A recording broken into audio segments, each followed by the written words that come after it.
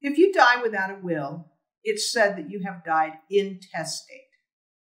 So every state has a statute that explains what intestate succession is in that state.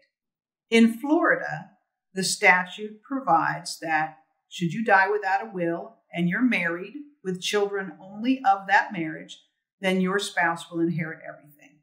If your children are from a previous marriage, then your spouse will get half, regardless of whether you have children with your spouse, and your outside children that are not related to your spouse will inherit half. If you're not married and you have children, then your children will inherit the money equally. If one of your children has passed away, their children will get their share. If you have no children and no grandchildren, no spouse, then your parents will inherit.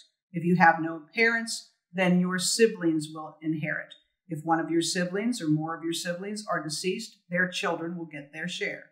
And then there's a whole statute on half siblings that provides that they get half as much as a full sibling.